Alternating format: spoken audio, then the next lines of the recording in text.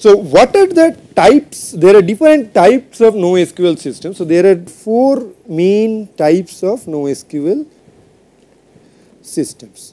Okay. So we will just briefly go over them. Note that the whole issue of NoSQL systems may be another half course or whatever. I mean, it can be very large, but okay. There are 4 main types of NoSQL systems. The first one is the columnar database family. So columnar databases. The second is the big table systems. The third one is the document databases. You may or may not have heard the names of this. So these are nowadays becoming very, very popular, and so may have heard the names of these things, but anyway. And the fourth one is graph databases. Okay, so let us go over each one of them one by one. So the first one is columnar storage. So columnar storage or columnar families, etc. Columnar storage or columnar families or columnar databases, etc. Alright, so one important thing is that how is data stored in DBMSs is they are stored in a row manner. So what does it say to stored in a row manner is that, think of a typical relational table. So there is tuple 1, then tuple 1 has attribute 1, then attribute 2, attribute 3, so on and so forth, and after that it's tuple 2. So how is it actually stored in the disk? Disk is essentially one dimensional, right? Because logically it's stored in tracks, sectors, one sector after another, and so on and so forth. So what it's done is that each tuple is taken, all its attributes are stored, and then the next tuple's attributes are stored, and then the third tuples, and so on and so forth. So that is called the row-wise storage. So to highlight what I am trying to say, this is the normal database table, right? So this is all the tuples. So this is tuple 1, tuple 2, and so on and so forth. And while as this is attribute 1, attribute 2, and so on and so forth. So in a row based storage, what is being done is that this is stored, then this is stored, then this is stored, then this is stored, then this is stored, then this is stored. Okay. So that is why. So this is called a row based storage. Okay. On the other hand, what is being done for the columnar families is that this is stored, then this is stored, then this is stored, and so on and so forth. So everything up to this is done, then attributes 2 is stored. So what is this is being done is that this is the column based storage.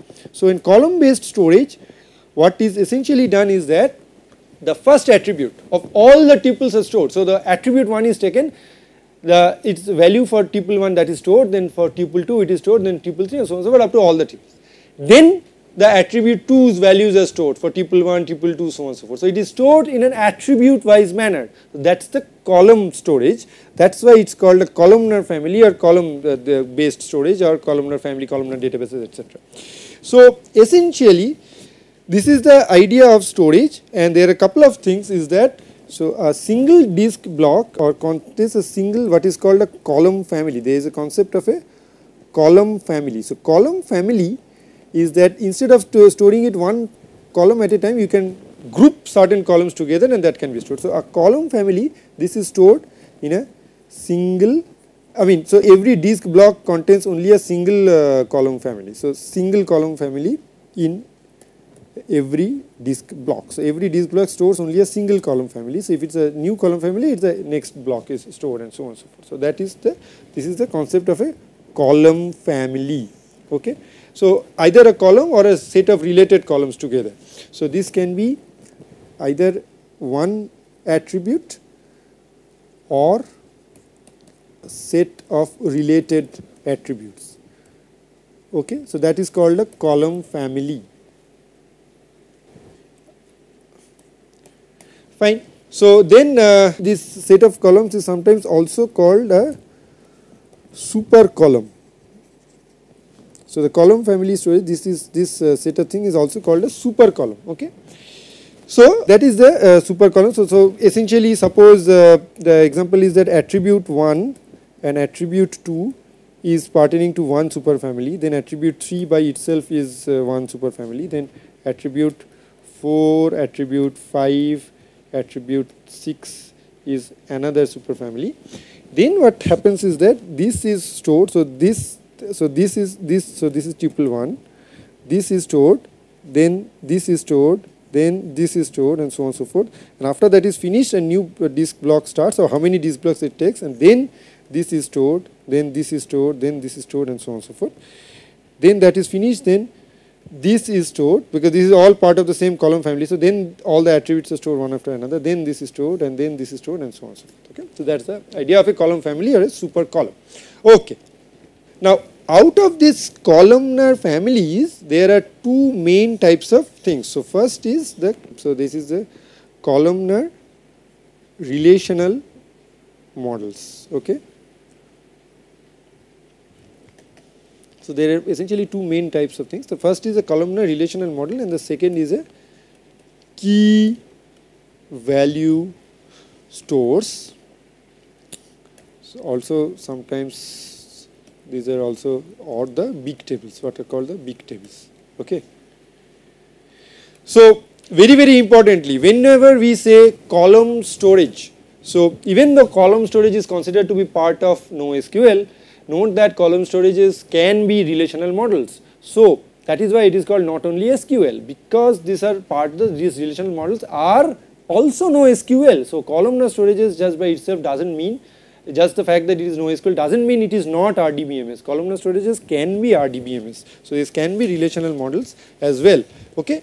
So this is essentially what we have been just studying about. So this is RDBMS, and it is stored one after another. Now couple of things about columnar relational models is the following, is that see, when attributes are stored, when these are stored in an attribute based manner, it allows compression of attributes. Now what does it say, means to say it allows compression of attributes? Suppose there are many tuples which share the same attribute. Suppose there are 100 such tuples which share the same attribute. So what can be done is that only one copy of that attribute value can be stored, and it can be said that okay, this is shared by tuples whose IDs are from whatever 900 or some 1 to 100 or 213 to 312 and so on and so forth. So that will allow compression. Now compression saves two things. First of all, it takes lesser amount of storage, lesser, because you are of course compressing it, that's the thing. Also very importantly, this can allow faster querying. This can allow faster querying. Why will it allow faster querying? There are two reasons why it will allow faster querying. So first of all, okay, when so suppose you need to find all tuples whose value is greater than something, etc. So now you go to one tuple, and instead of going over all the tuples, you go to that value and you skip over that 100 tuples altogether. So that's one way of doing it. That's one good thing about compression. Even if this is not compressed, so these are the gains of this thing. Even if it is not compressed, faster querying can be allowed. Faster querying is also true when only only one attribute is queried. So what does this mean? So this needs to be understood in a little bit manner. So suppose there is a selection query which says select everything from the relation where a greater than 4. Okay. What is the basic manner of doing it is that it goes over the tuples, then it goes to the attribute of a, checks it, and if it is correct, it says it is correct, it is output, otherwise it is not. Then it goes to the next tuple, checks the attribute of a, and so on and so forth. Okay. Now how much, so it is essentially going over the disk, it is essentially going over all the other attributes which are not a and skipping, it is not checking it, but it is actually going over. Now in the disk, what does it mean to go over? It is actually taking more blocks to study, more blocks to query. So this is what I am trying to say. So suppose this one row, this is attribute a that I am interested in. This takes let us say 4 bytes, and suppose there is another 20 bytes here and another some 48 bytes here, right? So to go from attribute a to here, you are essentially wasting going over 68 bytes, this 48 plus this 20, only then you are reaching the next a, correct?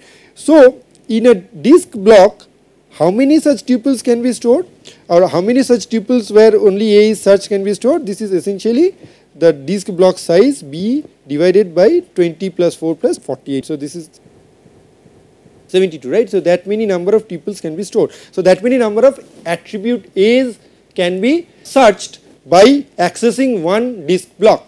However, if this is stored in a columnar manner, then what is being done is essentially attribute A of tuple 1 is stored, then attribute 2 of tuple 1 is stored, and so on and so forth. This is all 4 blocks, and so on and so forth. These are all stored together. So then, how many such attribute A's can be stored in one block? This is B by 4. So you see, that's a larger number, much larger number. So it's a larger number, and so it is quite beneficial if it is stored by attributes, because just by one disk block access, more tuples and more attributes, more attributes in more tuples can be searched. So the single attribute in more tuples can be searched. So that's so more tuples can be, decisions about more tuples can be taken by searching that. So that's the one good thing about this thing. And just to continue this allows also faster joins. So what are joins? Joins are generally on two columns, one column from table A and another column from table B. Now essentially you just go over that table A and other attribute in the table B, the attribute A in the first table and attribute B in the second table, and that again, by accessing lesser number of disk blocks, more such joins, the join conditions between more tuples can be checked. And only if that attribute A values and attribute B values are matching, then the actual tuple needs to be bothered about, the actual tuple needs to be output. So even the joins are faster. Okay, having said all of this, so these are essentially the advantages of columnar storages. Okay, so these are the advantages of columnar storages. Now what are the disadvantages? There are certain disadvantages as well. So the disadvantages are the following, is that updates. So updates are not good. Updates are not good at all, because now what does updating mean? Updating generally means that a particular tuple is updated, of course. I mean the particular attribute, either even if it is one attribute is updated or multiple attributes are updated. So multiple attributes, suppose there are multiple attributes are updated for a single tuple. Now how many blocks does it require in a row based storage to get the complete tuple? It's just one disk block, because tuples are stored, a particular tuple is always stored in a single disk block. Now here, whatever is the number of column families or super columns, that many blocks need to be accessed. So here is the idea, is that if it is row based storage, this entire tuple, suppose this is attribute A, this is attribute B, and so on and so forth, and this is attribute C, everything is stored in a single block. So if there are 3 updates that needs to be done, the tuple is brought from the memory, and this is one single block, tuple is brought to the memory from the disk, one single block, that's it. However, if it is row based storage, this is in one block, this again is in another block, because in this other block there are attributes only of the same type, right? This is not other attributes, so that is they are not there. This is again attributes of this type only, and again, so the third attribute is again in another block. So this will require 3 blocks. So that is the difference between, so this is in row and this is in column. So updates are much slower. If the update involves more than one attribute, it is much slower for columnar families, columnar databases. Also, if the query or the join, if the query touches multiple attributes, then it is also not faster. It may not be faster, it's not clear, it will depend on lots of other parameters. It may not be faster, because it again goes to, it accesses a tuple. When if it checks, if that value passes, it needs to go and to the other disk block to access the attribute of the same tuple, and then it needs to see that, and so on and so forth. So it may or may not be faster. So when multiple attributes are done, it may not be any faster. So that's, and anyway the algorithms need to take care of this, handling different things and keeping the idea of the tuple ID, etc. So on and so forth can be there. Alright, so then essentially there are 2 terms in the database, that is in the commercial databases that is being done, is that, so columnar families are, columnar things are good for OLAP and bad for OLTP. Okay, so the OLAP and OLTP, these are two new terms. So OLAP, this stands for online analytical processing or analytic processing, and this stands for online transaction processing. So what does this mean? Analytical, and P stands for, so this is online analytical processing, and the other is of course online transactional processing. Okay, so the same thing. So what is OLAP essentially versus OLTP? OLTP is essentially transaction. So just single updates are being done, or some small part, a very, very small part of the database is updated. So a single tuple or a couple of tuples, like that account A, account B, it's only account A tuple is updated and account B tuple is updated. These transactions touch only a very small part of the things, but they touch probably multiple attributes of these things. So for that, columnar families are not good, because the relational databases can do it much faster if they are doing it. However, for this online analytical processing, what happens is that suppose you are trying to find out the summary of certain things, the average over all balance, all accounts, then the relational databases, the traditional row based relational databases will take a longer time as opposed to columnar databases, because they access that column much faster and can do these summaries and aggregation operations much faster. So these are the two standard terms, OLAP and OLTP. Okay, and one big example of this relational databases is, you must remember the name, which is MonadB. MonadB is a example of a columnar relational database. Okay, MonadB.